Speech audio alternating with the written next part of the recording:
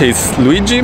We are in Lisbon, and as always we will talk about what is this amazing place, how to visit it in the best way. I will give you some travel tips and why to come here. Of course, there are a lot of reasons. I will give you mine.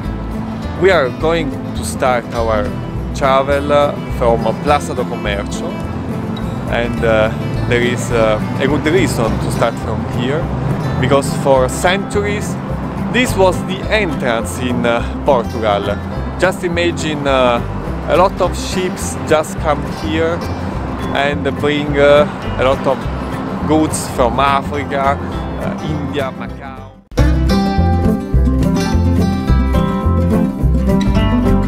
In our first route, after seeing Plaza do Comercio, we will visit Baixa district to move to Barrio Alto and Chiado. And finally, we will take Tram 28 to go in Alfama district. The route is 10 kilometers long, and each attraction is not more than 5 minutes walk from the other. Here we are in Rua Augusta. It's a road full of shops and also full of tourists. Not right now because it's quite early in the morning. From Rua Augusta we arrive at Rossio, which is the center of the city. There, on the end of this square, you can see the National Theatre. Actually, it's not the best place of the city because it's full of cars. Close to Rossio you can find the Praca de Figueira and its nice market. With the Elevador de Santa Justa we enter in Barrio Alto and Chiado district. From the terrace of the elevator you can see Igreja do Carmo.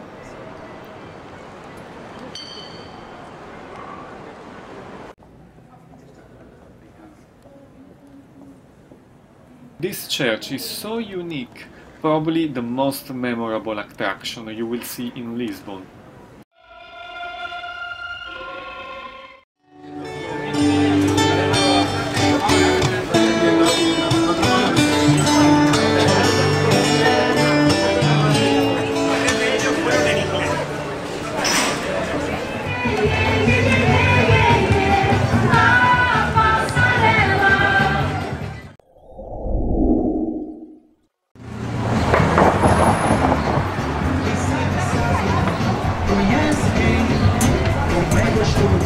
And after enjoying the panorama in the Miradouro de San Pedro de Alcantara, we can take the funicular to go back to Baixa.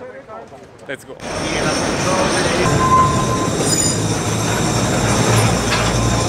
And now prepare yourself for this wonder. It's just amazing.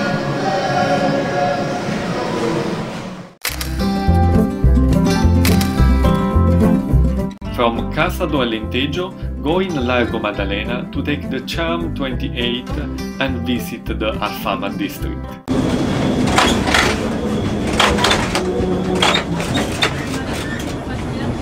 The tram's route will pass under the Cathedral of Lisbon.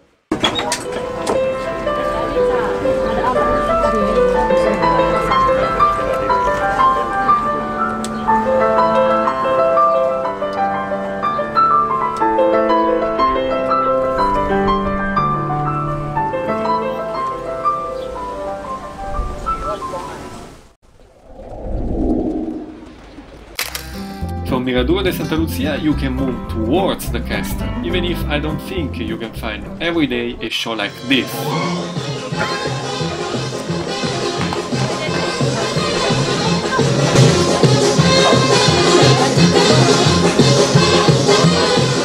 Going back down the streets of Alfama district, do not forget to visit the Miradouro das Portas do Sol and the Casa dos Bicos.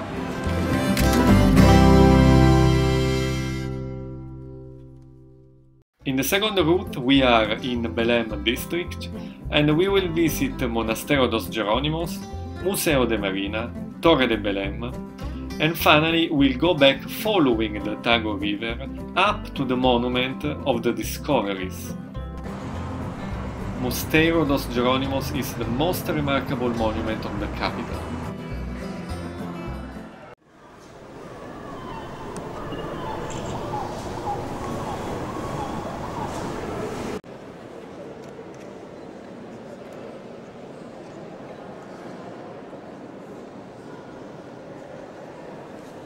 Monastero dos Jerónimos is probably the most beautiful monument in Lisbon. It was built by Henry I in 1501, also to celebrate the world discoveries done by Vasco da Gama.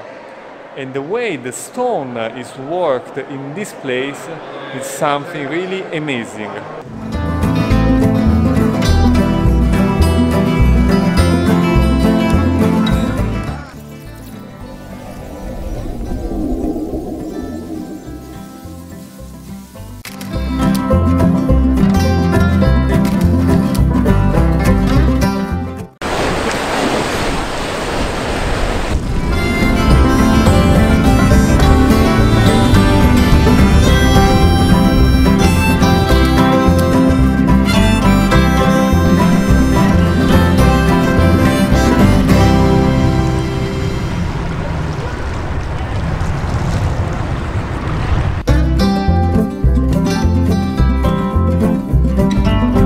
In Lisbon, I found two unexpected and hidden attractions.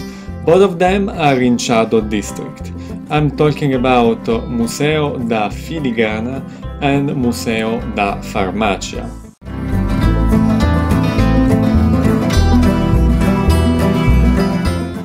Hello, my name is João. Welcome to the Filigree Museum.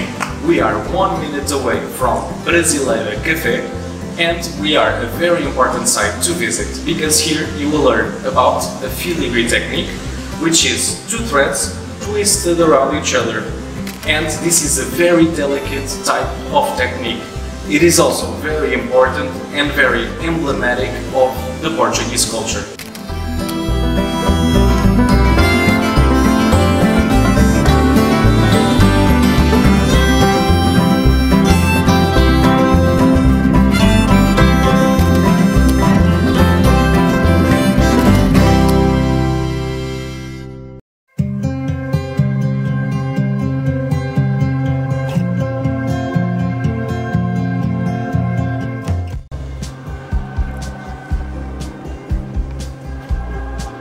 Okay, the architectural heritage is something remarkable.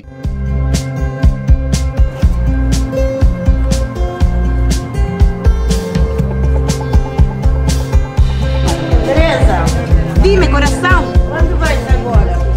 Agora vou voltar com muitas vezes. I agree, people here are sunny and open.